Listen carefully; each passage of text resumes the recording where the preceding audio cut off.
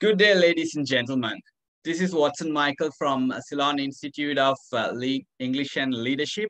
And today we have with us one of 90's biggest martial arts stars, and he has acted in several films.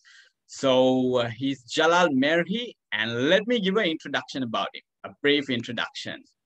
So Jalal Merhi is recognized worldwide as a premier action film producer, director, after successfully delivering over 20 films worldwide within a decade and numerous short film projects. Born in Brazil from Lebanese parents, Jalal immigrated to Canada to study. Due to lack of funds, worked for his uncle in the gem trade industry while studying film and production. But eventually, he built his own extension of his family jewelry business in Canada, keeping his sport of competitive martial art on one side, also keeping his eye on his true love, filmmaking. Therefore, in 1988, created Film One and worked in both business, but in 1991 decided to focus on one thing only. He sold his share in a building in downtown Toronto and sold his jewelry business with some additional investment from his diamond dealers. He used the funds to buy a building for Film One Studio. From its inception, 1988, Jalal Merhi's company, Film One, has carved its niche in the lucrative action genres, producing and starring in Tiger Claws, Talons of the Eagle, Expect No Mercy, The Circuit, and many more. Jalal's commitment to high production values is evident on the screen, but had his commercial savvy and organization skills are what make him one of Canada's most prolific and successful producers. Jalal started his martial arts with Taekwondo and then second Dan in Shotokan, then master in Choi Lei Foot and Hunga, and entered over 150 tournaments with a great deal of success, placing in each and every one. That is when a producer approached him. The movie never started, but Jalal got to know many other people with influence and his career was born. He has since worked with martial arts legends such as Bolo Yuang, Cynthia Rothrock, and Billy Banks, James Huang, Jamie Farr, Oliver Grunner. In addition, other legendary actors such as David Carradine, James Hong, Jamie Farr, and Priscilla Barnes. He has grown to be a martial arts choreographer and director. The last 30 years has produced and directed over 23 films and over 200 TV episodes. So we have Jalal with us. Hi, Jalal. How are you? How are you doing? I'm good. Thank you. And how about you? Wonderful. Can't complain. Great. So we'll start with the first question. You sold your jewelry shop in order to pursue a career in the film industry. How comfortable were you doing that? Very comfortable, because life, we're living it. And if we're blessed with something we love, I think we should focus on it. And to me, it wasn't the money I was after. It was doing what I love. Yeah. And if you do what you love, you're not working. So I had no problem doing it. It was good feeling for me. Great, great. Excellent. And could you tell us, because what keeps you motivated? The audience usually. And the thing about entertainment, as long as your product is selling, it means someone is paying to see it. And if someone is paying to see it, it means someone wants to see it. And I think the audience keeps me going. Definitely, you'll have, positive reaction and negative reaction, but the positive outweighs the negative. So I go for the positive. I never, if I look at the negative, it's just to see what I could fix. Certain things, it's negative just because people are negative. So that's their problem. I do not let it affect me. Excellent, excellent. I mean, that's something which all of us should learn. I mean, we should ignore negativity. So based on that, I mean, like as an actor and a producer, you're subject to negativity at times. So how do you deal with such kind of negativity? Negativity comes from different aspects. It comes in from lack of performance from yourself or others, and comes in from other negative feelings and jealousy and the intention of harming you.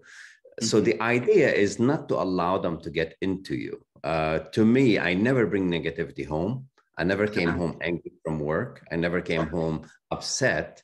I was always feeling that I'm blessed for whatever positive happened that day. So try not to dwell on it. Try not to, but what you try to do, see what you could resolve. Anything you can't resolve, it's the problem of whoever created it, not you. True. But as for business dealings, believe me, I had many no's before I had a single yes. Wow. I mean, people tell you no 100 times, but Yes. I only hear the yes that I hear one time. And that yes is enough fuel for me to move forward. Be it in the film industry or be it in the jewelry industry. I remember in the jewelry industry, even I was 20 years old, taking merchandise, trying to go from store to store. And many stores never even open the door. Like they have buzzers on the door. They wouldn't even open the door to let me in to show them what I could sell. But if one store in 20 opened the door, that was enough for me to sell something that day and move forward to the next one. Definitely. So just be persistent. You will get to it. Excellent. I mean, like, it's very inspiring the way you said that. It's very inspiring. So these days, we find usually many people complaining about life, that they don't have time for things. I mean, having time, they always say they don't have time for things. So what is your message like for them to stay positive and like chase their dreams? Like, I don't know. Whoever complains about time, that's their problem. I'm not sure what they're trying to do, especially people who don't do anything. They always never have time. I believe always give, if you have a job to do or get done, give it to people who are busy. People who are busy get things done because they plan things.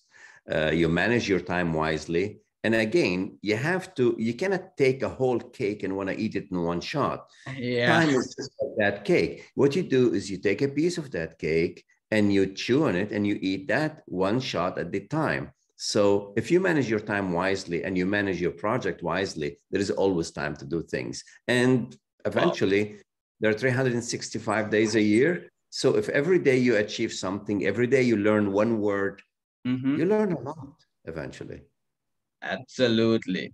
Wise words, very wise words. I mean, that's something true. So for all these people like who are complaining, they don't realize that they have 365 days. I mean, like it's like you're carrying the burden always on your head.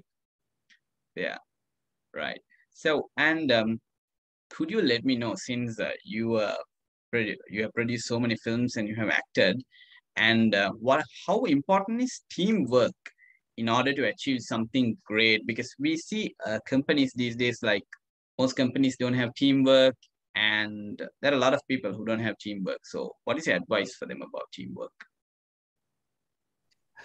Teamwork is important. I mean, I had to learn it myself the hard way because I'm a person that does everything and tries to do everything initially. Yes. But when I got into film industry, I found it's different than jewelry industry. Okay. In jewelry industry, it was my personal strive, and then I hired workers eventually to do the work for me. But it wasn't on the scope of film. Once I got into film, I realized I have tens of people and sometimes hundreds of people on set. Now, if you don't have a proper chain of command and teamwork and team leaders that you can trust and work with, and same time, you have to verify, but not be tough.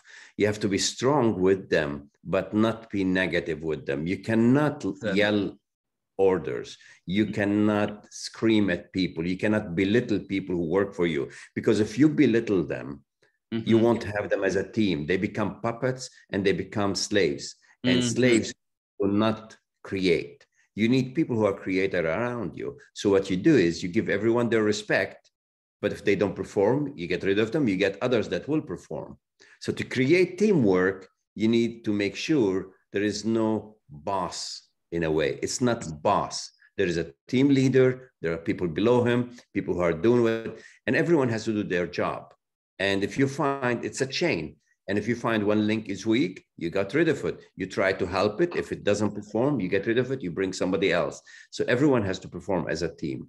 Otherwise, projects will collapse. Absolutely. I mean, very wise words. So for all those who are watching, just learn from Jalal about the importance of teamwork. He's well experienced, so he's giving his advice because he learned everything the hard way. And Jalal, just one final question. So, what is a message that you can give to all the people who want to chase their dreams? Something, maybe you can give a short story or something of how, and you can tell us. Uh, Dreams have to be reasonable. That's very important. But you cannot not dream. Like, to me, simple things. When I was a kid, and I came from Brazil at age 6, 7 years old, went to Lebanon. My grandparents had farms and they had orchards of olives and grapes and figs and whatever. And as a kid, you're looking into everything, you're loving it. So I went to school. But when I would be riding the donkey from our house to the orchards, I always was dreaming of something. My dreams were not to be rich, like wealthy. It was not the money, but my dreams were to try to achieve something.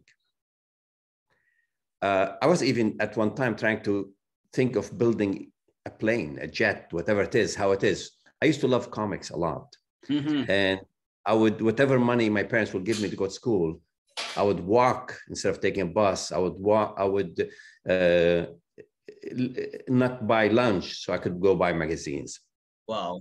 So that expanded my mind in a lot of ways. So going into it, then we would go and sometimes have to leave at midnight, the village, to go to the shores, to the big city of Beirut on the edge to try to sell the grapes. So I'll be riding a donkey with the stuff, go sell. As I'm riding the whole night, I'm thinking and dreaming. And my dream was to produce, it was not to star in films, it was actually to create projects, to create films. Now, if I would think of it, seeing a kid on a donkey selling grapes to people, you would say, does he have a dream? Can he make it somewhere? I did have those dreams. And you know what? Eventually, I made it. What you have to do is you got to go to the market where you could achieve those dreams. So if you're dreaming of making films, you got to go to where they make films. Absolutely. Learn it, at least go to a school where they teach you how to make films. So you have to learn it. You have to focus on it. You can't say, I couldn't, because you get to a certain point, you have to focus. You got to go to school for something. So go to school for filmmaking. You got to go to school, try to make a project. Try to get to know people who are making the same projects. True. Making film, if it's film. If it's creating something else, same thing. If it's a computer, you're into computer programming, go to study it and go with people that make computer programs. Get along, like get to know those people. So always never lose your dream, but you cannot dream and sit in a place where you can't achieve it. If you're dreaming, you have to focus. Today, it's a lot easier because today it's online. You could see a lot of videos of how to do. You could see promotional videos. You could buy a good iPhone and make a movie with it. Even a good Samsung phone and make a movie with it today. And it's about the storytelling.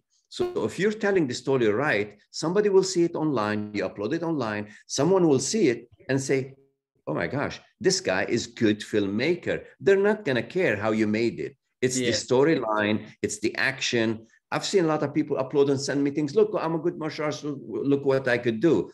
I look at the action sequence they're doing. It doesn't make sense. They don't have the eye. You know what? You had all month, maybe, or week to do this on your iPhone. Cut it, edit it. Anything that doesn't work, don't show it. Only show your best side. And eventually someone will see it. Don't lose your faith. Have your dream, run for it. Like, you gotta do it. If you don't do it, you won't get it. Wow, superb. I mean, very inspiring words. I mean, thank you very much, Jalal. Thank you so much for taking your valuable time and doing this interview with us. We appreciate it a lot and we'll hope to see you soon. Thanks, Jalal. Take care. Take care. Bye-bye. Bye.